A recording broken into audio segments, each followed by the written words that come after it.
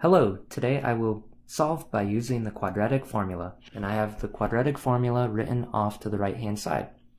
It is useful when we were in the form ax squared plus bx plus c equal to 0. And then we end up solving for x in the quadratic formula, which helps us find the x coordinate of our x-intercept if we were to graph it and think of it visually. It helps us find values that would make this equation equal to 0. So essentially, when we first start, we need to determine what a is, what b is, and what c is. Now notice, a is the leading coefficient, b is the coefficient on the x, and c is that constant term. So a would be 12 here, b would be -1. The common mistake I see students make is by putting -1x, but we do not want to introduce variables in here. And then c would just be -6. So a is 12, b is -1, and c is -6. And now what we do is we start typing into the quadratic formula. So x equals -b, so I will put negative, but then b is -1, and then you can see here that b has went in that spot right there. So we have -b. Okay, next we will put plus minus, the square root of a bunch of stuff. And the first thing we have here is going to be b squared. So I'm going to put the -1 in parentheses, and I'm going to square the whole thing. So I'm squaring all of b. So I put it in parentheses to make sure that if there is a negative, that when you square it, you get a positive. Then I have -4, and then we have to multiply by a now. So a is actually going to go right here, and we saw that a is the value of 12. And then c, I'll mark c right here, c will be multiplied as well, so I'll just make another parentheses, and c we saw was -6. And then it's all divided by 2 times a. And a we will mark right here, and a was our value of 12. And then we just start cleaning up. So in that first portion, we have negative times -1. A negative times a negative makes a positive, so I'm going to put +1. Then I have plus minus, the square root of b squared. And here we had -1 all squared, so that would make +1. And then we have -4 times 12 times -6. Now, when I see this negative and this negative here, I know that that's going to make a plus. And then I'm going to have to multiply 4 times 12 times 6, and when I multiply all of that out, it actually gives me 288. And then I get to the denominator, and the denominator is 2 times 12, so now I'm dividing everything by 24. So doubling 12, right, 2 dozen is 24.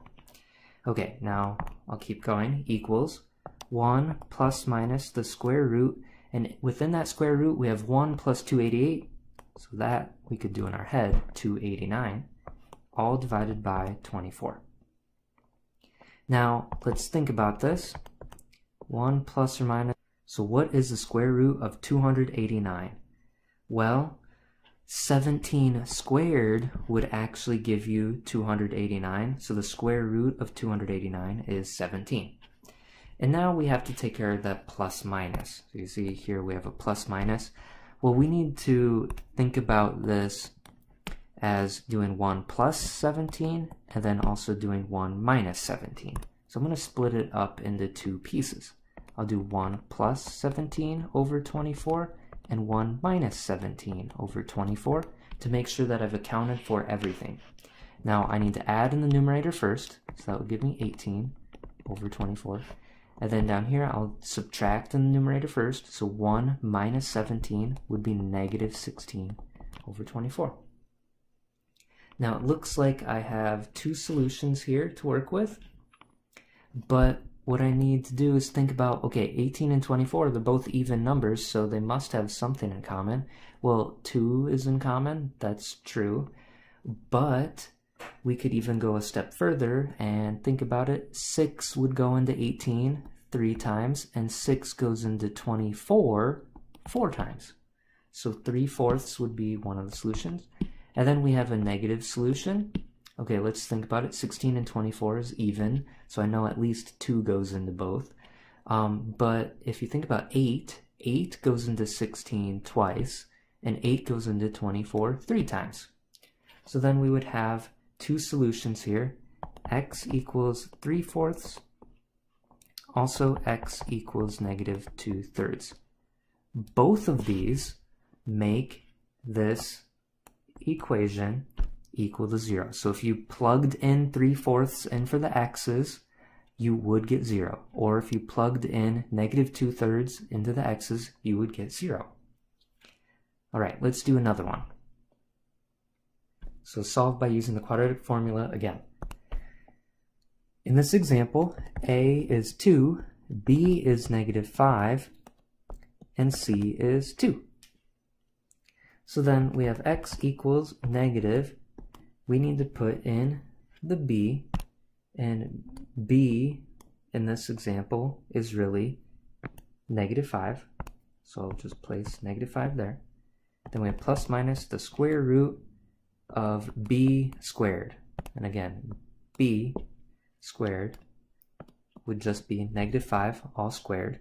Then minus 4 times a, and a in this example is positive 2, so I'll put positive 2 in there. And then c in this example is also positive 2. So then I'll just place the c in there. It's positive 2. And it's all divided by 2 times a. And we saw a little bit ago that a is really also 2. And we could start multiplying now. So in the first part, we have a negative 5. Right? Negative times negative 5 would make a positive 5. So I'll just put 5. Then we have plus minus the square root. In the square root, we have negative 5 all squared. That would become positive 25. Then we have minus 4 times 2 times 2. Well, that would be 4 times 2 is 8 times 2 is 16.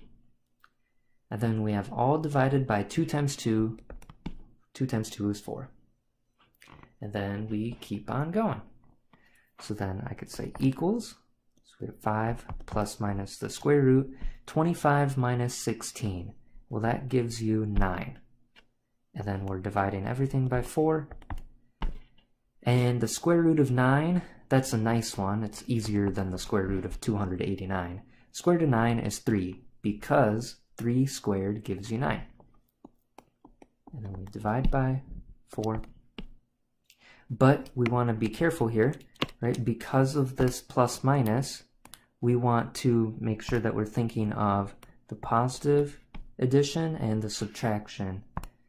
So I need to do 5 plus 3 divided by 4, and I need to do 5 minus 3 divided by 4 to make sure I've accounted for that plus minus symbol. 5 plus 3 gives you 8, and divide by 4. Well, 4 goes into 8 twice. And then 5 minus 3 is 2, divided by 4. Now 2 and 4, they have 2 in common. 2 goes into 2 once, and 2 goes into 4 twice. So it looks like we have the solutions x equals 2 as a possibility, or we also have x equals 1/2 as a possibility. That guarantees, if you look back up here, if you plugged in 2 to check, it would give you 0. And if you plugged in 1/2 into the x's, you would also get 0. Thank you for watching my video.